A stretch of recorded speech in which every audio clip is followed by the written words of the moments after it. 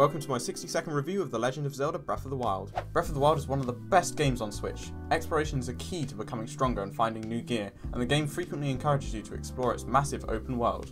You're free to go wherever you want as soon as you beat the tutorial, even straight to the final boss if you're brave enough. The main quest is great and the 4 major dungeons are really fun to complete. There are 120 shrines filled with unique puzzles and combat challenges which break up the gameplay between exploration sessions. There are also a variety of side quests which range from collecting mushrooms to helping build a town from the ground up. Along the way you will find mini challenges in the world that have Koroks as rewards. These can be exchanged for more weapon space in Link's backpack.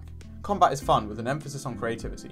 Weapons break regularly, so you'll want to find other ways to defeat enemies such as through rune abilities, stealth, explosions, and so on. You can also find or buy food and then cook it into meals which restore health and grant buffs. The story was decent but was lacking a bit of depth, something that was improved on in the prequel. But aside from that, Breath of the Wild is a modern masterpiece and definitely deserves a 10 out of 10 rating. Thanks for watching, like, comment and subscribe for more.